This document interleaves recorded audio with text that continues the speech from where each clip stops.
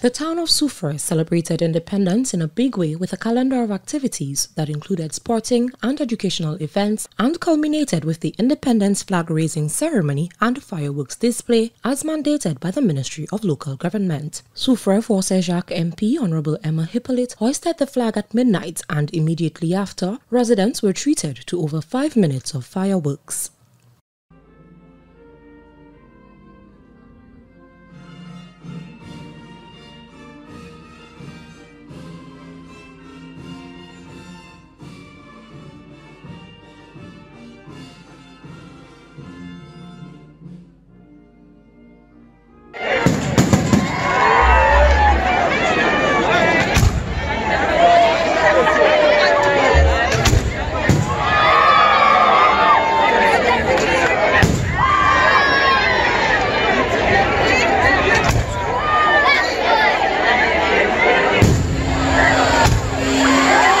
Flag raising seeks to galvanize our patriotism, our collective sense of pride and purpose.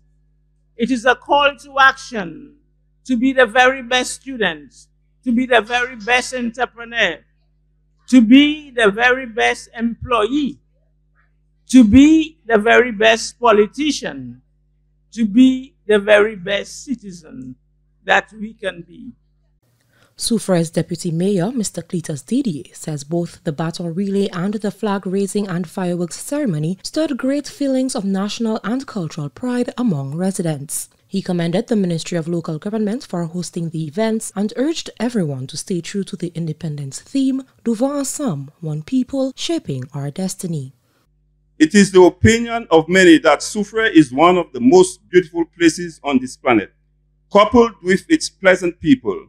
And in my humble view, or opinion, that is the truth.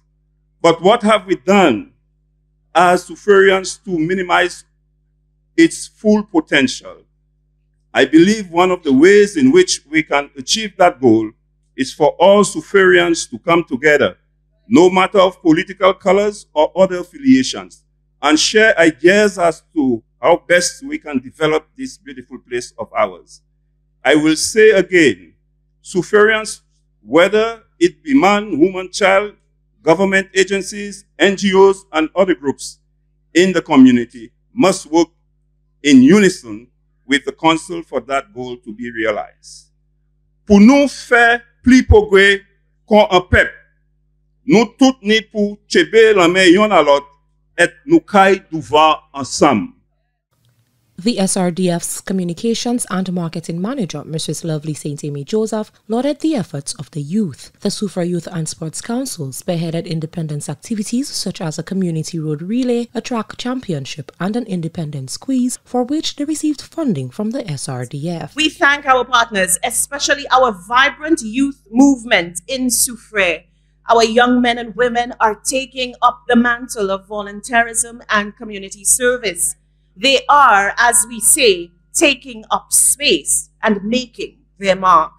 Therefore, the SRDF is committed to supporting the strides toward developing a youth economy and will continue to make investments toward the development of the creative industries. Nous can voyager devant ensemble. The various stakeholders are now focused on plans for Soufriere Creole Jazz and Soufriere Carnival 2023 to be held on the 7th of May and the 17th to 26th of June, respectively. From the Soufriere Regional Development Foundation, I am Genevieve Gonzague.